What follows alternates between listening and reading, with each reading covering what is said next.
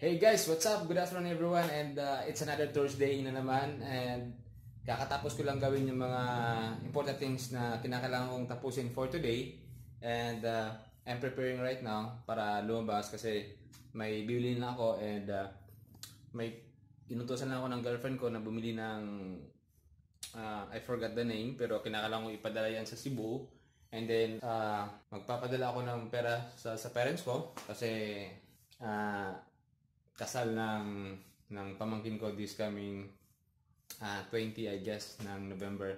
Okay, so since wala na akong masyadong gagawin today, samahan nyo ako guys, and papunta ako ngayon ng downtown, and then afterwards siguro mag-gym ako kasi medyo masama yung panahon, so bawal mag-jogging kasi bawal magkasakit. Alright, so instead mag-gym na ako para at least iwas basa sa ulan. Okay, so kung hindi kayo busy, samahan nyo ako. And by the way, kung bago ka lang dito sa channel ko, my name is Cupid, and I am a startup founder. The reason why I created this vlog because I wanted to share my story and my journey sa buong, sa mga pinaggagawa ko. I'm actually I quit my job actually 2 years ago, and then saka ako nag-venture sa ganito. So if you want to know the whole story of this vlog, you can check my previous videos. Lahat yan andito sa channel ko. Yung story behind bakit ako nag-switch ng career. And yeah, so sana suportahan nyo yung mga vlogger ng mga Bisaya. And most of all, subscribe ka naman dito sa channel ko, and click yung bell button below, and then yeah, samahan niyo ako. Hi, my name is Cupid, and I am just an average guy like you. I work as a BPO employee but decided to quit my job and to follow my dreams, which is to be a full-time entrepreneur and to travel around the world. I know switching from employee to full-time entrepreneur is not easy. That is why my goal is to share my story and to encourage other dreamers like me to never give up. All you have to do is to take constant action. I started online and traditional business already.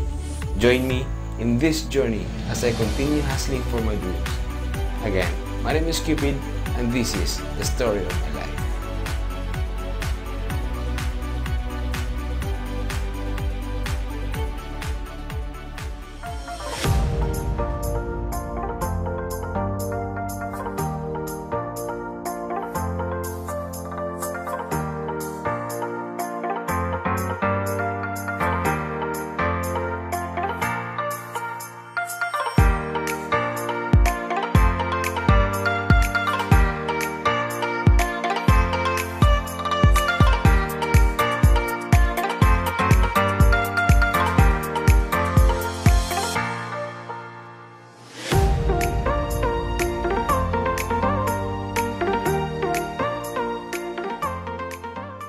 Hey guys, so kakarating ko lang, and yeah, nabili ko na yung mga pinapabili ng girlfriend ko, and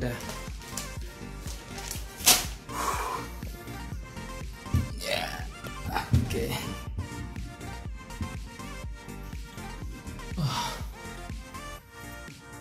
Alright, so napadala ko na rin yung pera para kay mama, and nakuha ko na rin yung t-shirt. Alright, so I'll try to fit kung okay lang, tsaka ito yung design. Alright, dyan muna kayo. Okay, so for me medyo alanganin. Hindi ko gusto yung design, masyadong simple, and ewan ko, parang it doesn't seem right para name tag or anyways, yeah, so after this one guys, punta ako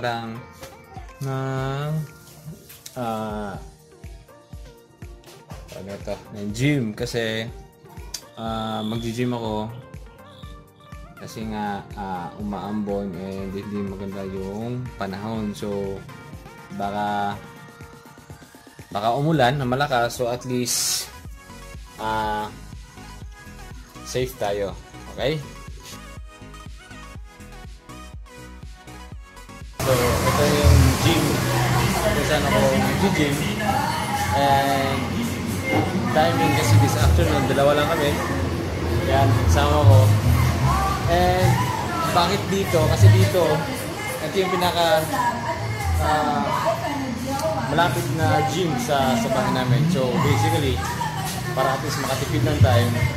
And of course, hindi masyadong malayo sa amin. So kaya dito ako nag-gym. And dito din masyadong strict. And iba kasi, kinakailangan mo mag-shoes, which is dito okay lang, kahit na naka-chinilas ka. Okay.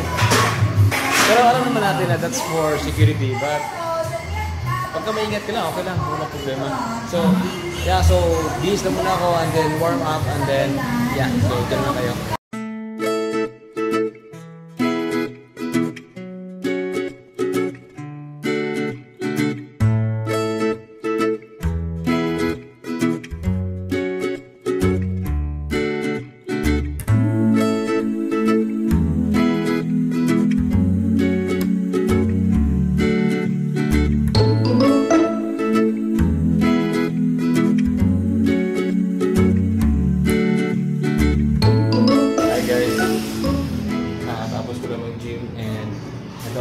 Pauwi na ako.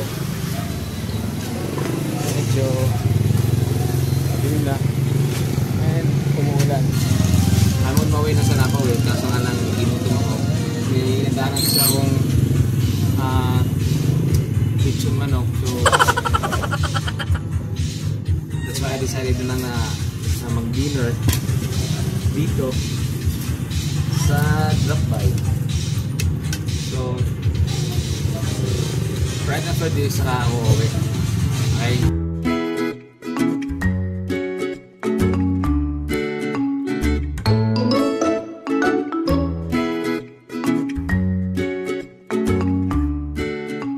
Hey, so we're done eating and nakapagod.